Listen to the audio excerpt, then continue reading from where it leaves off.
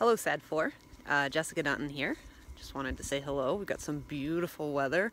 I'm not too much of a fan of the humidity, but we'll take it with summer. So, I spend quite a lot of my time, traveling around, helping people out, going back and forth between buildings, which I like. Kind of keeps me on the go.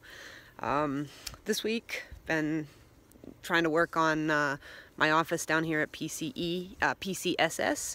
I've also got an office space that we're going to be creating at PCES, so I'll have an office space in both places, which I'm really looking forward to.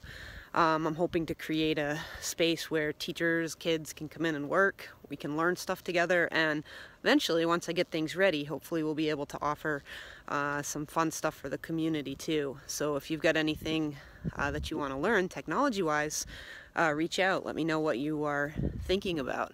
I spent a lot of time this week making sure the new central office got settled in down at PCSS. You probably heard about that move. So we've got our central office down there with our new superintendent, and they're all wired up. They're all ready to go. Folks did a great job getting internet, phones. So you may have tried to call earlier this week and not gotten in. That was why. We've been working on that. I think we're all sorted out now. I've also learned a lot this week about PowerSchool.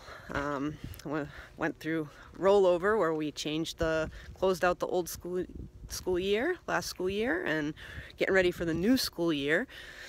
So that's been a lot of good learning for me, but I'm getting the idea. Don't try to get in yet, though. It's not quite ready for you, but we will be ready when school starts, so I'll send out a message about that. But if you tried to get in and couldn't, that's why. Same with teachers.